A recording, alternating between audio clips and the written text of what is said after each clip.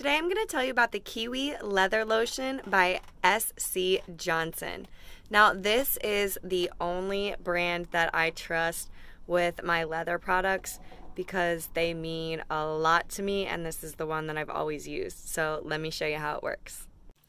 First off, this is a leather conditioner that is great for all leathers except nubuck and suede.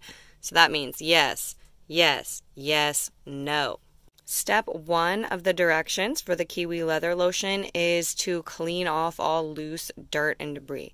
So my purse is fine, but my boots, you'll see, you would want to wet a cloth and get all that off and then let it dry again.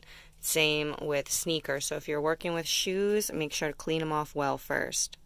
Now, to really prove how much I trust this Kiwi Leather Lotion, I am going to do my mom's antique leather backpack here for you. We're going to just squeeze a small amount onto a soft cloth. I'm just using a piece of a towel here, and I like to kind of spread it around the cloth very evenly so it's not all globbed up. And then I just make gentle circles over the leather until the cloth feels dry again. And you'll see, even though I've already cleaned this off, it is cleaning my leather while it conditions it. So we're going to do another little piece here so you can spread it and then rub it in gently.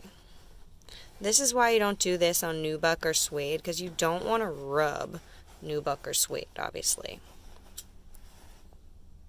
After it dries, you might see a tiny bit of white residue. That is okay. That is normal, as it says on the directions. After you're done and it dries, you're going to give it another gentle buffing. You could use terry cloth or microfiber cloth, whatever you're more comfortable with.